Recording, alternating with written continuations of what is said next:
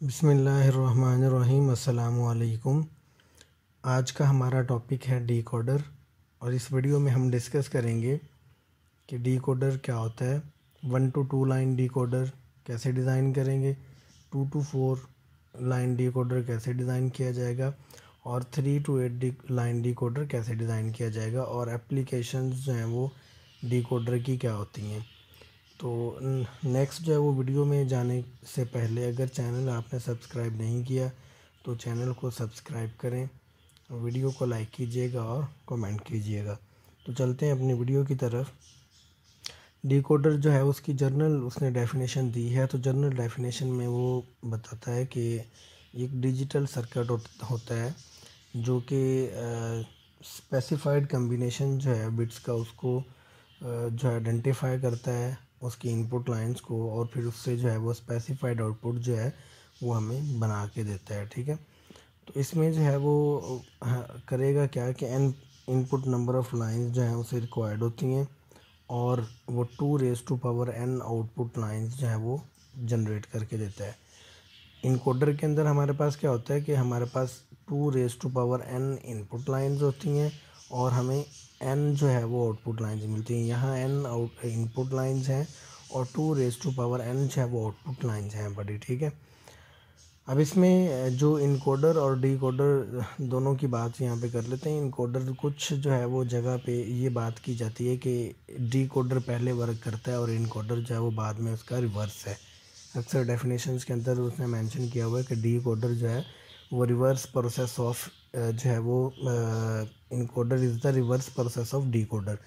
Actually जो है वो अगर देखा जाए तो सबसे पहले जो है वो इनकोडर जो है वो वर्क करेगा, जो कोड को इनकोड करेगा। मैंने प्रीवियस वीडियो में बात की कि इनकोडर जो है वो कोड को कंप्रेस भी करता है और इनकोडर जो है वो कोड को इनकोड करके जो है वो सेंड कर देता है।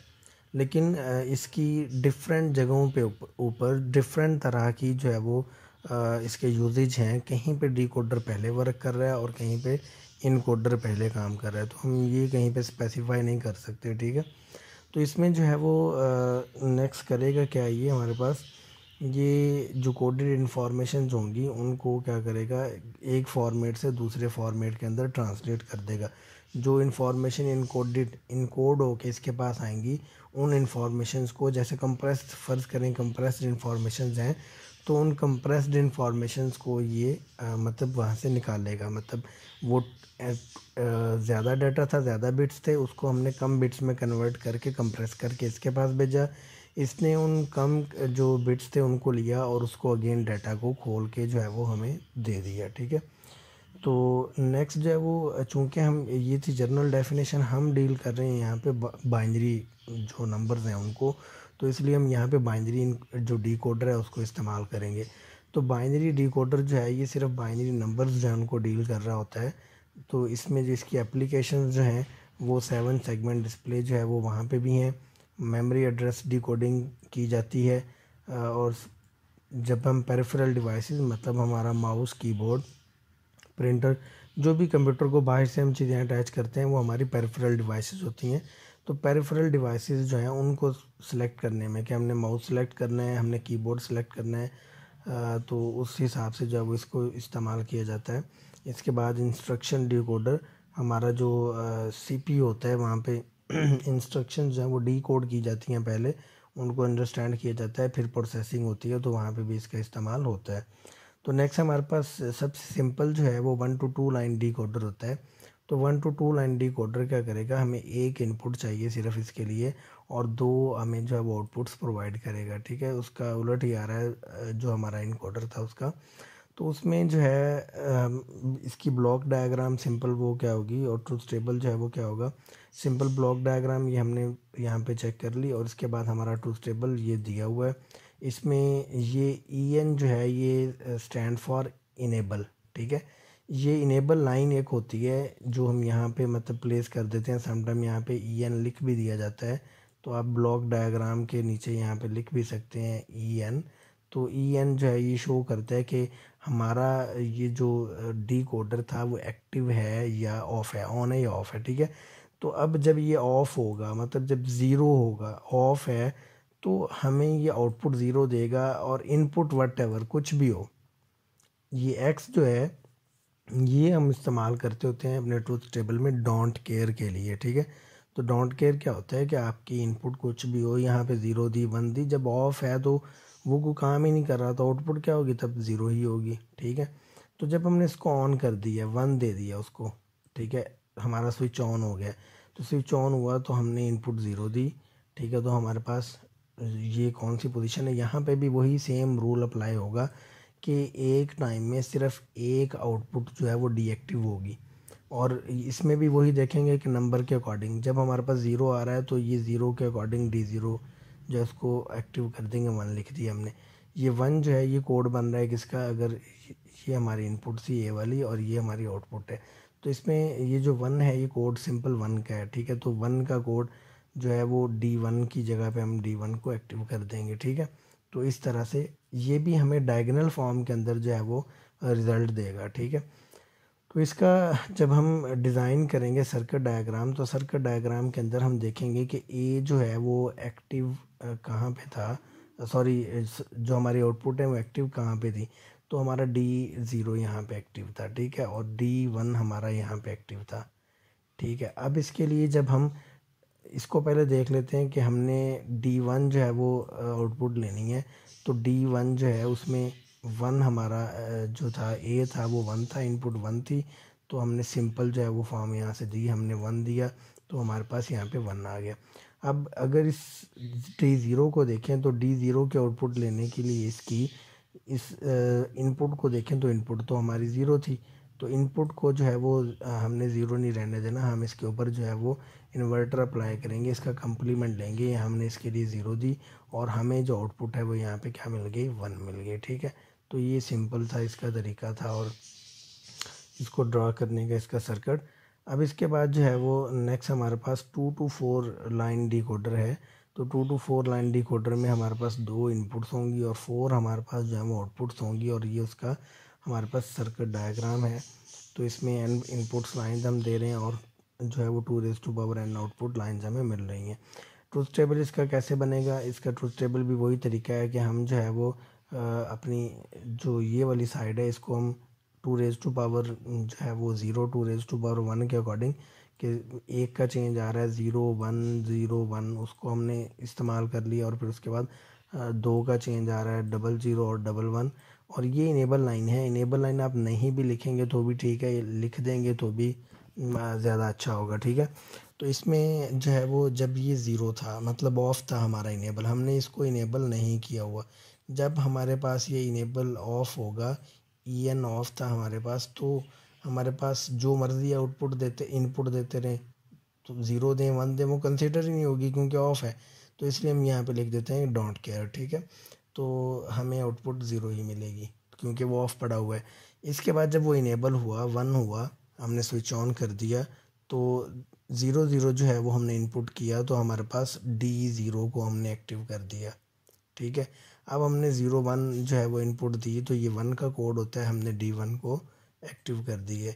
1 0 जो है ये 2 का कोड होता है, हमने 2 जो है उसको एक्टिव कर दिया डी टू को, और ये कोड हमारा 3 का होता है, तो हमने D3 को एक्टिव कर दिया, ठीक है। अब इसके बाद जो है इसका एक्सप्रेशन जो है वो जनरेट करने के बाद आप इसके लिए सर्किट डायग्राम बनाएंगे, तो D0 का एक्सप्रेशन ये हमारे पास है। यहाँ से अगर निकालें D0 का एक्सप्रेशन, तो D0 जो है ये जहाँ पे एक्टिव है वो कौन सी पोजीशन है, ये वाली। अब इसकी जो मतलब इनपुट्स हैं वो क्या हैं, 0 और 0, तो इसका हम कंप्लीमेंट ले लेंगे, ए कंप्लीमेंट 1 कंप्लीमेंट और ए 0 का कंप्लीमेंट, ठीक है। अब इसके बाद जो है वो D1 का हम लेंगे, तो D1 जो है वो कहाँ पे एक्टिव है, वो इस जगह के ऊपर जो है वो एक्टिव था, तो इसमें A0 हमने नॉर्मल फॉर्म में ले लिया यहाँ पे, और दूसरा हमने जो है वो कंप्लीमेंट ले लिया A1 का क्योंकि वो 0 था, ठीक है। और जो हम ये डिकोडर डिज़ाइन करेंगे इसमें हमारे पास जो गेट लगेगा वो एंड गेट लगेगा, ठीक है, और एंड गेट का इस्तेमाल होगा क्योंकि यहाँ पे मल्टीप्लिकेशन हो रही है, ठीक है। तो इसी तरह हम बाकी एक्सप्रेशंस हमने यहाँ पे ड्रॉ किए, और ड्रॉ करने के बाद हमने जो है वो यहाँ से इनपुट्स दे दिए हैं सभी को, तो ए जो हमारे पास 0 और ए सिंपल भी हमने लिया हुआ है। जहाँ पे हमें सिंपल चाहिए होगा वहाँ हम सिंपल से इनपुट दे देंगे, और जहाँ पे हमें कम्प्लीमेंटेड फॉर्म में चाहिए होगा वहाँ हम कम्प्लीमेंटेड फॉर्म में दे देंगे। ठीक है, ये सिंपल वाला था और ये दोनों कम्प्लीमेंट दोनों के लिए हुए हैं। ठीक है, तो यहाँ D0 में हमें कम्प्लीमेंट चाहिए था, तो हमने इनपुट देखें कम्प्लीमेंट वाले से दी है दोनों को, इसको, और यहाँ पे भी जो है वो कम्प्लीमेंट से ही दी हुई है। तो ये आप इनको अटैच कर देंगे यहाँ पे। अब यहाँ पे A1 कम्प्लीमेंट था, तो A1 कम्प्लीमेंट हमने यहाँ से दिया और A जो 0 था वो सिंपल फॉर्म में था, तो वो हमने यहाँ से सिंपल फॉर्म में जो अब इसको दे दिया। तो इस तरह हम सारा अपना सर्किट जो है वो डिज़ाइन करेंगे। तो नेक्स्ट हमारे पास है 3 to 8 को 8 लाइन डिकोडर। 3 to 8 लाइन जो डिकोडर होता है उसमें 3 इनपुट्स हैं हमारे पास, और 8 जो है वो हमारे पास आउटपुट्स होंगी। ठीक है, तो ये उसका सिंपल डायग्राम है हमारे पास, ब्लॉक डायग्राम इसको बोलते हैं। तो इसका हम सर्किट डिज़ाइन करेंगे, तो सॉरी ट्रूथ टेबल इसका बनाएंगे। तो ट्रूथ टेबल के लिए आप इनेबल लाइन यहाँ पे ले सकते हैं अगर लेना चाहें, मैंने बात पहले भी की। नहीं लेना चाह रहे तो आप ना लें।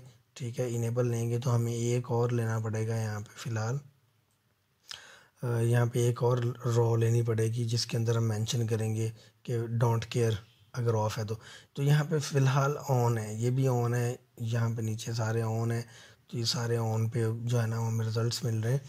तो 0 इनपुट्स थी हमारे पास, तो हमें आउटपुट के ऊपर कौन सा एक्टिव करना पड़ा, D0, क्योंकि कोड किसका था, ये 0 का था। 1 का कोड है, हमें किसको एक्टिव करना पड़ा, D1 को। 2 का कोड है तो हमें किसको एक्टिव करना पड़ा, D2 को। 3 का कोड है तो हमने किसको एक्टिव कर दिया, D3 को। ठीक है, तो ये हमें डायगोनल की फॉर्म के अंदर यहाँ पे देखें रिज़ल्ट मिल गया।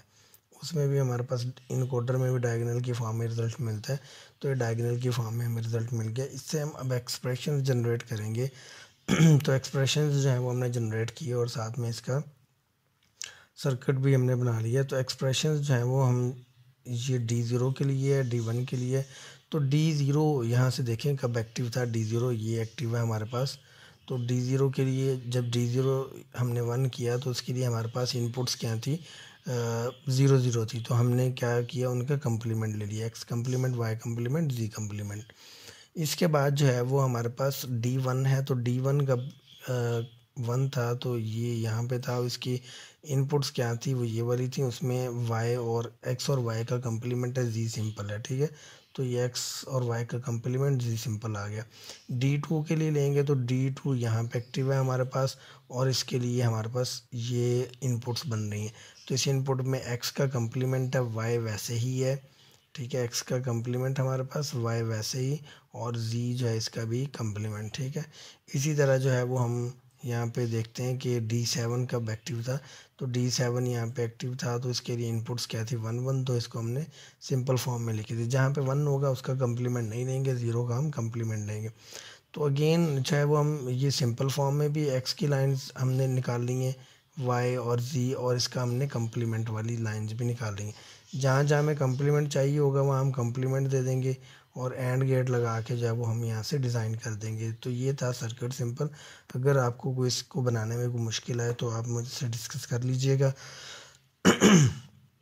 नेक्स्ट हमारे पास है जी इसकी एक्टिव हाई और एक्टिव लो आउटपुट्स डिकोडर जो है वो हमें जनरेट करके देता है। जब एक्टिव हाई से चाहिए होता है तो एक्टिव हाई आउटपुट देने के लिए ये क्या करता है, एंड गेट्स का इस्तेमाल करता है। अभी तक हम एक्टिव हाई जो आउटपुट थी उसको देखते आए हैं, तो एक्टिव हाई आउटपुट के लिए ये क्या इस्तेमाल करते हैं, एंड गेट का। ठीक है, और साथ में इसे इन्वर्टर भी चाहिए होते हैं जहाँ पे इसने वो जो कम्प्लीमेंट फॉर्म में हमें ज़ाहिर सी बात है सर्किट के अंदर इस्तेमाल करना होता है।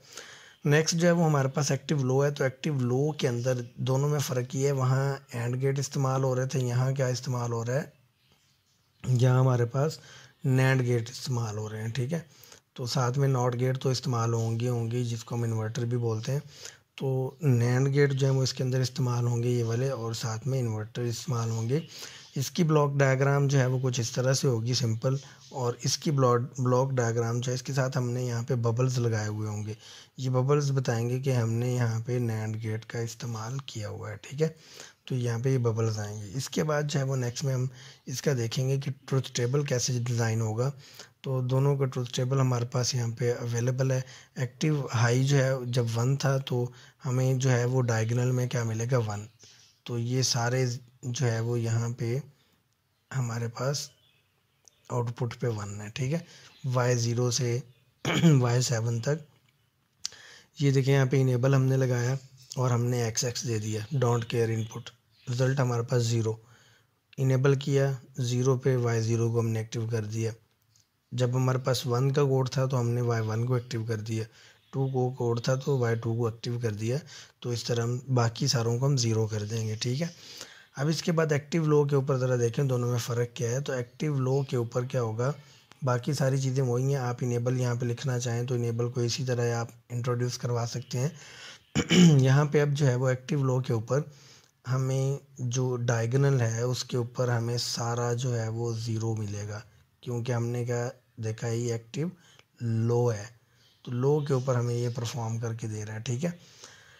इसके अलावा बाकी जितने भी होंगे आपके पास सेल, उन सब के अंदर हम 1 पुट कर देंगे, ठीक है। अब यहाँ पे जो इसके रिजल्ट देखेंगे वो देखेंगे कि y0 जो है वो 0 कहाँ पे था, एक्टिव लो कहाँ पे था, उसके लिए हम ये वाला एक्सप्रेशन जनरेट करेंगे, ठीक है। इसी तरह हम देखेंगे y1 जो है वो एक्टिव लो कहाँ पे था, उसके लिए हम ये वाला जो यहाँ से एक्सप्रेशन है वो जनरेट करेंगे, इसमें 1 के ऊपर और उसमें 0 के ऊपर, ठीक है।